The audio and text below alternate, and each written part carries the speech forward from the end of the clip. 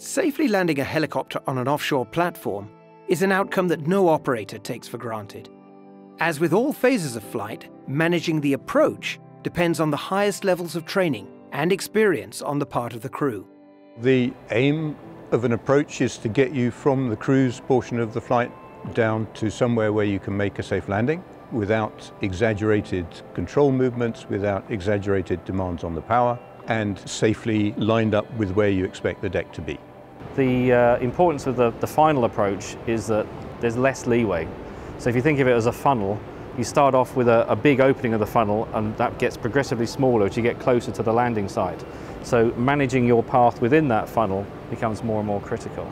It's all about energy management. You know, if you're too high or you're too fast, then understanding that early enough that you can do something about it. So it's about setting different gates at various stages within the approach so that you can measure yourself against those gates. This is why HeliOffshore members have worked together to develop a set of approach path management guidelines that help pilots be well prepared to deal with all the challenges that can threaten the completion of a safe approach.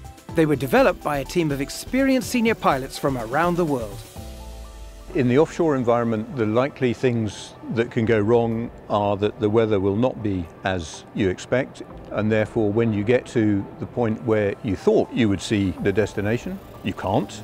So you only have potentially a very short space of time to decide what you're going to do, and you also need to consider then your diversion plan. We have to have an alternate airfield for any offshore destination.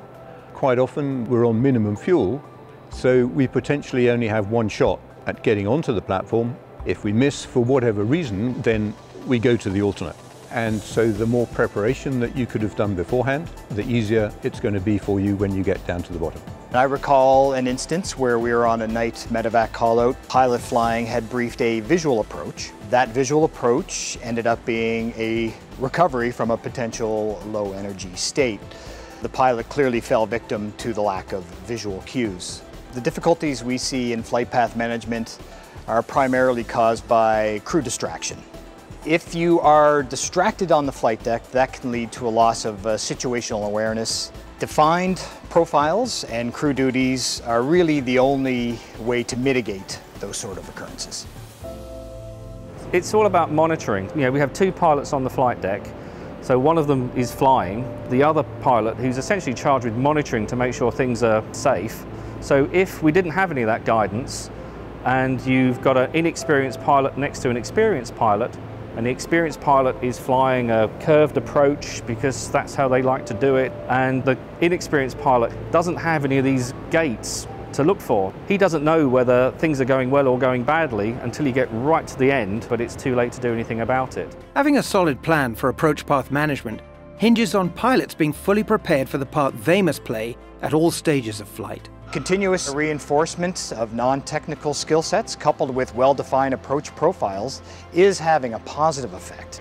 To adopt the approach management guidelines, operators must firstly define SOPs, which ensure crews conduct meaningful approach briefings, clearly define standardized go-around procedures in terms of crew coordination and automation usage, and define crew duties to ensure mutual support while on the approach.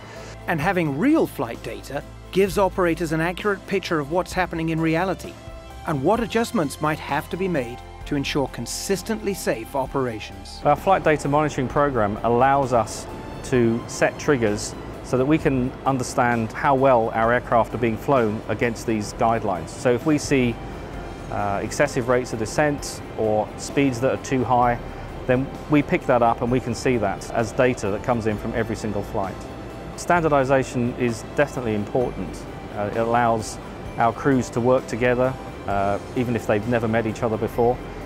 Having these standards produced in conjunction with HeliOffshore and all the operators means that we're all working in the same direction.